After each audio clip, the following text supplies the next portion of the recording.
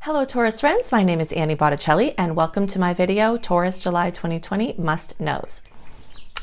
This month we've got high emotion. Here's our little checklist to know. We've got high emotion that trails off as the month moves on.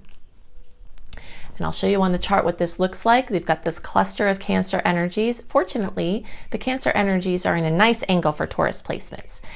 And that emotion can be wonderful. It doesn't have to be stressful. But either way, what you want to know is that throughout the month, with every day that passes, that emotion that was very strong in June, that's still strong in July, is getting shaken off like a dog shakes off after a bath, okay? So by the time the end of the month comes, that heavy emotion is pretty much completely cleared, and there's this shiny, new, clear, light energy. All right, so that's the first thing to know, and I'll show you in the chart where that high emotion is showing up, what areas of life. The next thing to know is that there's a need for action that's brewing. Okay, so Mars has moved into Aries as of the beginning of the month. This is not at a completely comfortable angle for Taurus, so it is going to cause you to be a little uncomfortable, but you'll feel this call to action that's building every day throughout the month. And fortunately, this building of needing to do something and feeling like you need to do something is going to be coupled with an open window to actually do it. And I especially like July 22nd through the 28th, because although we have a pretty much close, equal energy of salty aspects to sweet aspects this month. So basically the sweet aspects and the salty aspects are about even this month. In this week of July 22nd through July 28th, it's all sweet aspects. And the cloud of the retrograde from Mercury and Venus is wearing off, okay? And the new web of Mars retrograde energy that's going to be starting up at this time hasn't taken root yet. So Mars goes retrograde in September. And with every day we move that way, that deepens. But here in this magical week, we're not really dealing with Mars yet. It's trailing off from what we're dealing with. So this means as that Mars in Aries is making you feel like, a bull in a china shop, you actually have a window to do something. Launches, big decisions, agreements, paperwork, major endings, major beginnings, starting something new, making major purchases, which we'll talk about what area that will tend to come up for you when we look at the charts as well. And anything that you have to do. So the retrogrades and the eclipses have likely brought in options and opportunities or things that are non-negotiable that you just have to kind of follow through with. And this period of time is really great for actually taking the action on that. All right, so we do have this major change from the eclipses. Just to put this in perspective, sometimes in a whole year, we've got 4 eclipses. This year, we have 6 eclipses. And the amount of eclipses we have, in general, shows us the level of change that is coming. So if we've got, 2 more than usual this year, we can see already that this has been, for everybody and the world, a year of transformation. So 3 of those 6 eclipses are occurring between June and July. So just to kind of put in perspective, this is a hot time for lives to be changed, brilliant new beginnings, and very emotional endings for better and worse, okay? We've got the ending of the Cancer Capricorn eclipse cycle. We'll look on the charts. I'll show you where that is for you. But in general, this has been 2 years since the middle of 2018 of a strong highlight on home and family, real estate, mothers, mothering, and the inner world and ancestry. Also, the Capricorn end of it, which is the fathers, the father figures, the bosses, your place out in the world, the business, the work, the employment, your higher purpose, not higher meaning better, but meaning what you're doing out in the world versus what you're doing in the home, which could be also a higher purpose, of course, with children and family and things like that. But this storyline and keeping that balance has been very strongly accentuated over these last 2 years. And we can see even just in the world, the changes that have come from this, how people are doing home and work and education in the home and work in the home. And this storyline is, has been very powerful. So we've got a very triumphant in some cases ending, or dramatic in some cases endings here from these eclipses. And for certain people, if these eclipses are not hitting you in a tight angle, you'll either be holding space for the other people that have all this change going on, or the changes for you are more internal. like you feel something big is happening in there, but maybe it hasn't yet manifested on the external. Right? Then we've got just general busyness, because the third house is going to be accentuated for you. And this is just a time when you're likely to be very busy. Hopefully things will be safe for you to be mobile physically, because a third house accentuation does tend to bring that. Running all over the place, doing errands, doing this, driving, traveling, doing all this. So, we'll see if it manifests that way. And if it doesn't, the way it manifests, another way it can manifest, and this can also happen at the same time, is exchanging information, teaching, learning, taking in information, putting out information. It's a high mental type of energy where ideas are exchanged, prolific expression is occurring, writing, things like that, or you're taking in the information through education. So like an active mind or an active body or both is very likely at this time. And this transportation and communication sector is going to command attention. Okay, and that brings us to looking at the charts and why I'm saying all of these things are happening. Okay, so we talked about this third house. This third house is going to be accentuated even for every Taurus placement. So no matter where you are on the Taurus spectrum, and let's just check that out here to find that one. There we go. All right, so early Tauruses are basically the April born, or 0 to 9 degrees. Middle basically are May 1st through 10th, or 10 to 19 degrees. And late basically May 11th through the rest of the sign, or 20 to 29 degrees. All right, so this is the early degree chart. We can see the full third house. This is the middle degree chart. You can see it's also full. This late degree chart, you can see that energy is still in the second house at the beginning of the month. But these planets that we're talking about, especially these two that are most moving here quickly, they're going to move into that third house along with the earlier Taurus placements. It's just going to take some weeks for it to really get grooving. So what we're talking about here with the third house is true for all of you, but if you're later in the month, just know that it might take a little bit for it to really start getting kicking for you. So what this means is that your devices, your communication, the things that you use to communicate, computers, your methods of communication with other people, your relationship communications, transportation, your cars, your, boats, your bikes, all of that, and your mobility, your general physical mobility, that's all coming in a big way. And there's heavy emotion here. Okay, so this is a cluster. This is a Cancer cluster of emotion. And this is also a house of siblings and relatives that aren't your parents or kids. Okay. Uncles, aunts, cousins, brothers, sisters, things like that. So we've got this high emotion coming to your car, to your devices, to your certain relatives. And that can be for better or worse. So you can find out your sister or brother is having a baby, or you can find out your car needs a lot of help and you might need to buy a new one.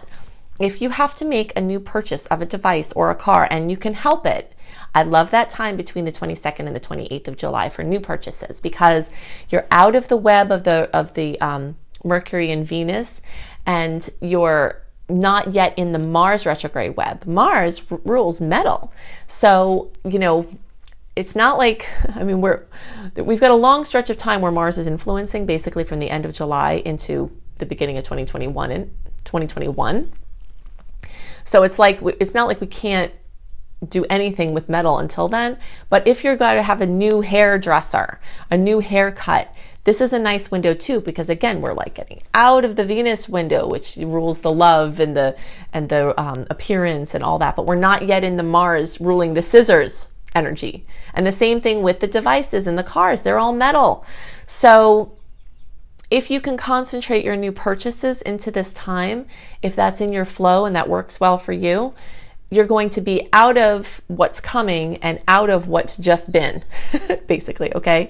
And a lot of things will come up. And if your siblings or relatives come to you with something that needs to occur, this window is also very good for negotiations or agreements or moving forward with something. Okay, so that's going to show up in a big way. We talked about how Mars is moving into Aries, and that is going to create impetus, and that impetus is going to continue to build, and Mars is going to be in the sign of Aries until the beginning of 2021, and Mars rules the sign of Aries. So, this, how people use their energy, how you use your energy is going to be called into question. But this is also going to highlight the, your unconscious mind. And, it could stir up a lot of thoughts and deep kind of emotional issues, or it can inspire massive change from the inside out. All right, so that's pretty exciting, but again, it is going to stir up some things, and you might not have clarity until the month moves on. So what happens this month is that the need for impetus starts earlier than the time when it's good to do all the stuff. All right, so you're going to have this little bit of time where you've got to kind of be a little disciplined and get clear, get the energy straight behind what you're going to do. So for example, if you want to ask for a raise, all right, if you're asking from the place of being mad that you didn't get one, and you're asking from the place of desperation because you need the money, and then you go to ask, it doesn't have the energy that is going to make it most successful. But if you work on trying to heal, you know, some of the fear, some of the self-esteem things, use the Mars energy to work on those inner things, and then you take that new clear space out and then ask for it. You see, it changes depending on the place you're asking from.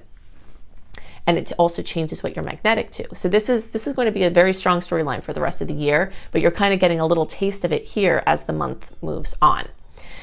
All right, so I want to talk about this last eclipse here. I talked about where Taurus would experience the first June eclipse in the May report. Then in the June report, I talked about where you'll experience the second June eclipse. Now this third eclipse, July 4th or 5th, depending on your time zone, is going to be 13 degrees of Capricorn. And it's going to be the end of that Cancer Capricorn cycle. So we told you that's like a big ending. So for the early degree placements, that's pretty much here in the 9th house, right? Middle degree placements, also pretty much in the 9th house. Might have a little energy in the 8th house there. And the same goes with the late degree placements.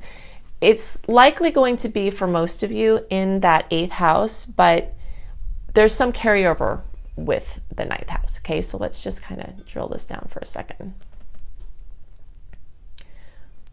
Early and middle 9th, and a little bit of late. And then middle and late also have kind of this 8th energy. So what does that mean? Basically, eclipses in the 9th house can radically change how you think about something. It can change a belief system. It can create a dark night of the soul where the things you thought you believed are different than what you thought, or that you have to change your mind in order to be able to do something that's important to you. This can have to do with issues of immigration and long distance travel. It can have to do with education, teaching, learning, publishing. And to see more of how I've seen, I've made a complete whole video on this. Eclipses in Sagittarius, okay, because that's the house it's in. So basically, when you go to my homepage on Annie Botticelli or AnnieHelpsYouTV.com, my YouTube homepage, at the bottom of that page, scroll all the way to the bottom, there's an eclipse series. So all Tauruses watch this eclipses in Capricorn, okay? And then also watch, all of you, watch the eclipses in Sagittarius. And then middle and late degree placements also watch eclipses in Scorpio. And those middle to late degree placements, you're very likely to have changes in your relationship sectors, okay? This can also have to do with clearing up of debt or bringing in of new debt for something that you want to buy. This can have, you know, taxes, inheritances, anything having to do with money, relationships, marriage, your family money, spousal money, lotto, anything like that. But again, if you watch this video, Eclipses in Scorpio, you'll see a very long, detailed explanation of all the things that I've seen manifest with that. And there are a lot. So you'll definitely want to look these up. Something else that we want to point out is that this 13 degree of Capricorn eclipse is actually in a really great angle for Taurus placement. So this is something to celebrate. Now we're going to use just whatever we find here, the late degree chart, but what I'm talking about is true for everyone unless I differentiate out, okay? So the energy of Capricorn is in a 120 degree angle to Taurus. That's the most favorable in all of astrology. So generally, when that happens, the outcomes are more likely to be favorable. Now we don't see everything else going on in your personal chart, so we don't see you know, the web of everything that's more complex. But just from this, you know, perspective, it's very likely to be a positive change because of how it's going to affect your placement. Now, those of you who are in the 8 degree to 18 degree range, so basically the late early degree placements through late middle degree placements, all right? And the closer you are to 13, so basically that's going to be, if you're looking at the birthday perspective, that's going to be like May 3rd. The closer you are to May 3rd, the more intense this is going to hit. But if you're like right there at the end of April, or like going into, you know, the end of the first week of May, this is all like prime territory for, you know, very notable things that come from the eclipses.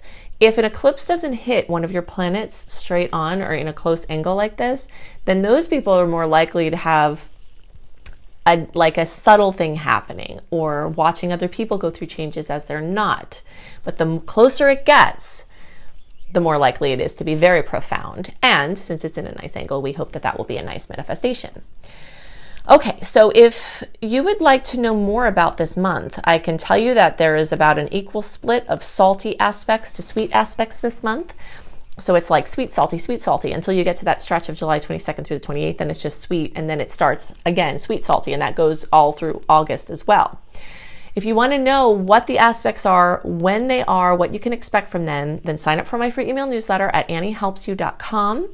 When you sign up for my free email newsletter, you also get my 28-day virtual coaching program called Shine for free. And I often give many things to my email group list, so it's good to be on that.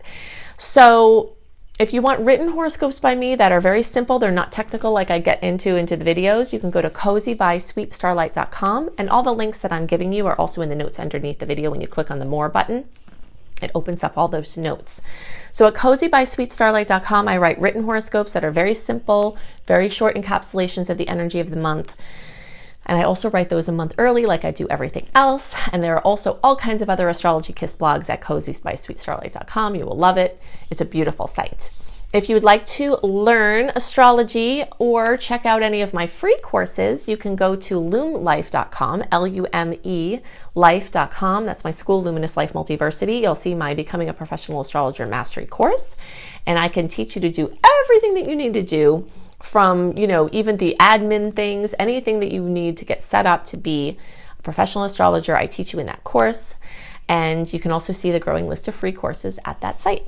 So I hope you have a wonderful month, and I'll see you next month. Bye.